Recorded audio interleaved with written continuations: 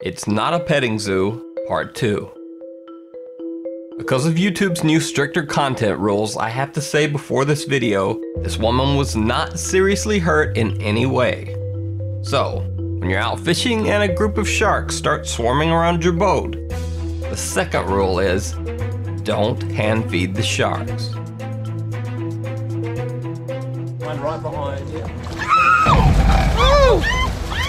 Luckily, Melissa Browning only received a bad cut on her finger from this scary encounter with a nurse shark. One right behind you.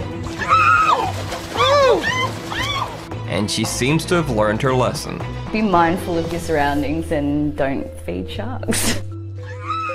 By the way, I just wanted to point out in this video, there's a guy who might be the worst man ever to have around in a crisis situation. And that's this guy. This guy not only doesn't drop his drink to help, but he doesn't even spill a drop as he just sits there watching that woman flail around with the sharks. Behind you.